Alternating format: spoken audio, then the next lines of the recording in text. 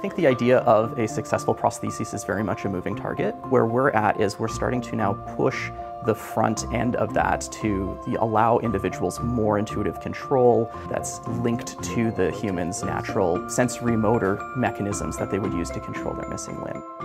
A lot of the research that my lab has done has been with able-bodied subjects. And of course, when you are missing a limb, you want to be able to use, these things, these aspects of the motor system that we know. We want to leverage that in order to basically use prosthetics more effectively. Artificial intelligence has really bloomed in the last, call it 10 years. And what we use it for is to actually predict what individuals are attempting to do with their missing hands. It's cool.